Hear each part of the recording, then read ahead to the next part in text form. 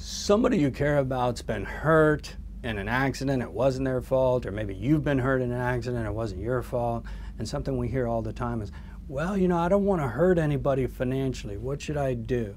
Well, first thing to do is realize that somebody already has been hurt financially. It's either the person you care about or it's you.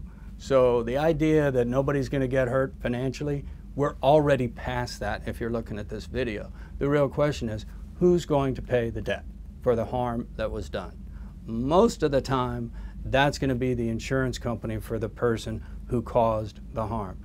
The whole reason people buy insurance is to protect them. If they make a mistake, cause an accident, that insurance has only one purpose, is to pay for situations that go bad, have a really bad result.